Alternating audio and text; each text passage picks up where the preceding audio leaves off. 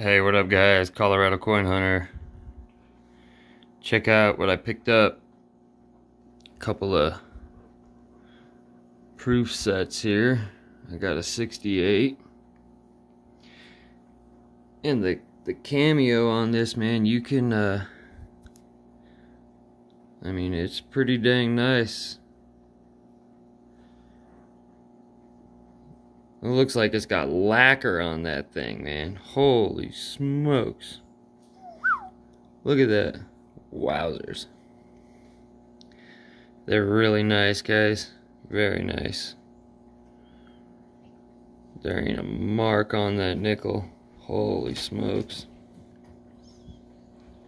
I haven't really looked at them yet. I just got them and came straight home. There's a little black spot on the rim over here. Where am I at? Right there. You can see it. A little black spot. It's alright. Too worried about it.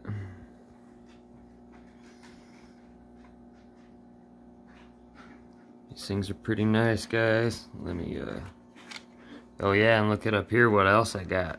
Come back to those in a minute.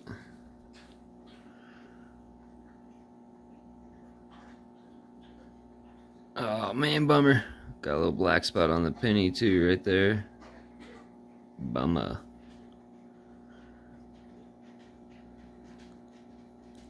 Well, that sucks. The reverse ain't as cameoed as the obverse, which that's a bummer, but it's still nice.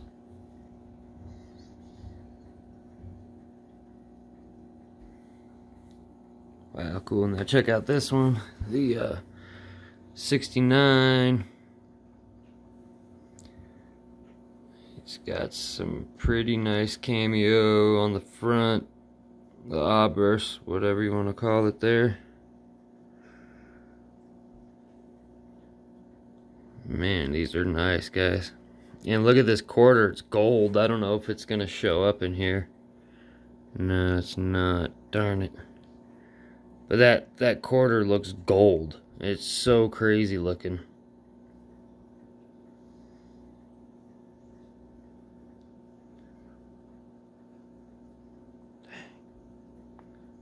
Those are nice, man. Wow. Very nice. Let's check out the reverse on them here. Nice.